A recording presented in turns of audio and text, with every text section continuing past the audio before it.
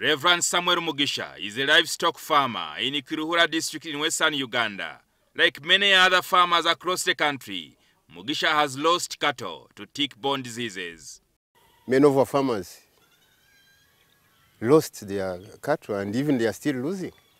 The situation is made worse by the fact that over time, the ticks have become resistant to the acaricides that they are regularly sprayed with.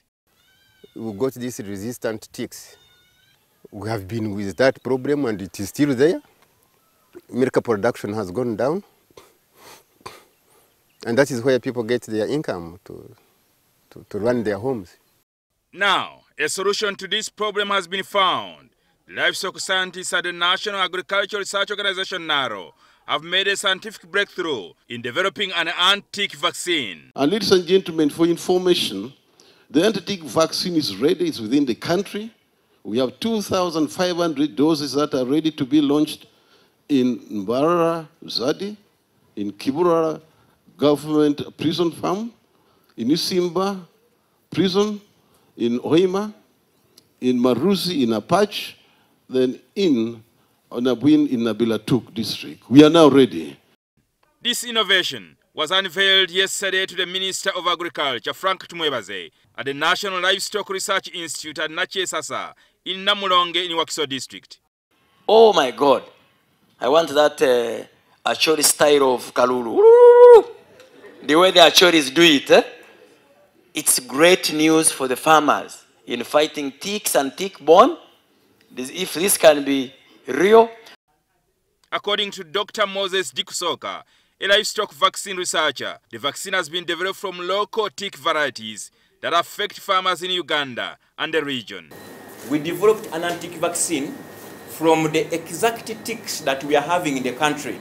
A similar anti-tick vaccine was developed in Cuba and it helped them to eradicate the use of acaricides. And they have now market for their animals. We have done the same as NARO. According to the scientists, this scientific breakthrough is expected to offer a long-lasting solution to Uganda's tick problems. The country loses 3.8 trillion Ugandan shillings due to tick and tick-borne diseases annually. This time I will be talking with pride because I will simply tell them, compute the economic losses to the country occasioned by ticks and tick-borne diseases. So really your case now will be an easy one to sell. Livestock scientists have proved that the vaccines can kill brown ear, bont and blue tick varieties, which are common in East and Central Africa. They are responsible for spreading diseases like East Coast fever, anaplasmosis, and babesiosis or red water. So after testing them, we went ahead and proved to the regulatory authorities in Uganda that you have a product. The scientists will also soon unveil findings to deal with the foot and mouth disease and swine fever, which are also ravaging the country. As a sample for FMD and some are samples for African swine fever. As an institution, we are ready to produce vaccines for the 4 priority diseases in livestock in the country. I will ask the entire cabinet to come and be available on that day, headed by the president. So soon I will get back to you to tell you when we shall do these final launches.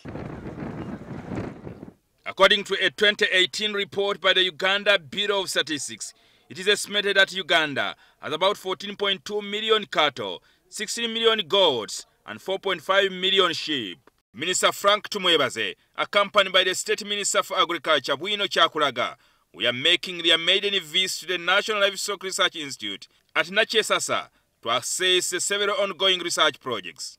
Jingo Francis, NTV.